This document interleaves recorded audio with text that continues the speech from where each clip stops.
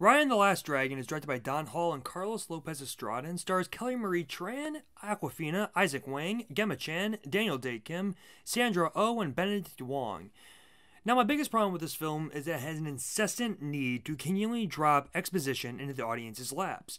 Now, for a kids' movie in a reimagined Earth, it makes total sense and is fine to have 5 to 10 minutes of exposition dumps at the beginning of the film, or maybe one or two throughout it, in order to properly set everything up in a world where it's all completely new and to have this story make sense to the viewer.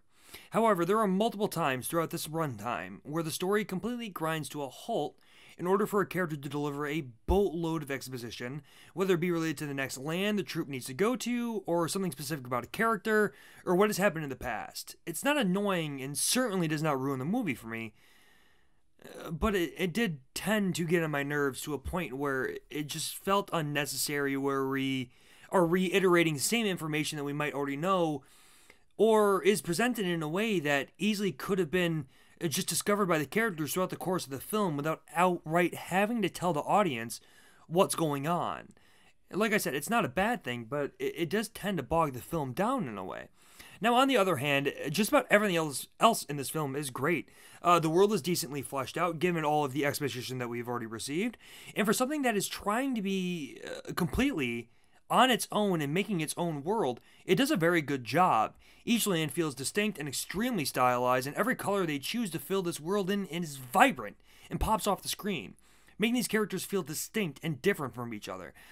Now, my main problem with the animation really comes down to the character designs. Every character is different, like I said, but there is just something in them, something in their eyes, something in their face that feels dead to me as the viewer, and I'm not quite sure why. Maybe it's just because they don't feel cartoony or really specific to this world, but every other Disney movie has a very different look to their characters for the most part. In their character designs, and Raya just does not stand out enough for me in a way that makes it feel special. As for the voice cast, I really like everybody. Kelly Marie Tran and Aquafina have some great voice chemistry together, and to be frank, their parts of the film really were my favorite parts when they're together. And this is the first thing I can genuinely say I liked Aquafina in since Crazy Rich Asians.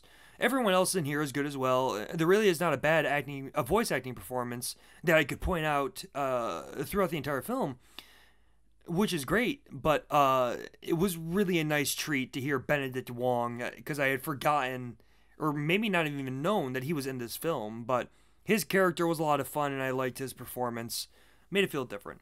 And there is a ton of action throughout this film that I think is done very well. For a Disney movie, especially an animated one, the number of scenes that are included are very surprising. They're fun, action-filled.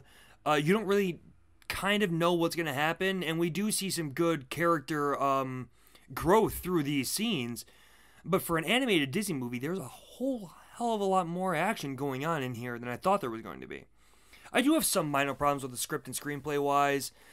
Characters just seem to be forgotten every now and then, and the main monsters that we're supposed to be afraid of, that we're trying to quell and see the heroes vanquish, have very loose rules about them and really don't seem to pose that big of a threat, and are certainly not a looming overall presence, and really don't seem to be trying to kill everybody in the world like everybody's saying. But these are minor issues. They really don't bog the movie down for me. They don't ruin the movie. It doesn't have a huge impact on them besides me just trying to find something to nitpick in a movie that is very well done. Now, this isn't my favorite Disney movie. It's one of their better animated movies that the studio has released in the last few years, and is certainly one of the most creative, fleshed out, and interesting worlds that have been included. But in the end, I think Raya and the Last Dragon is certainly good and worth your time if you're considering renting it on Disney Plus for $30 or venturing out to see it in theaters like I did. But it's a good movie. Not a great movie for me. 78 out of 100.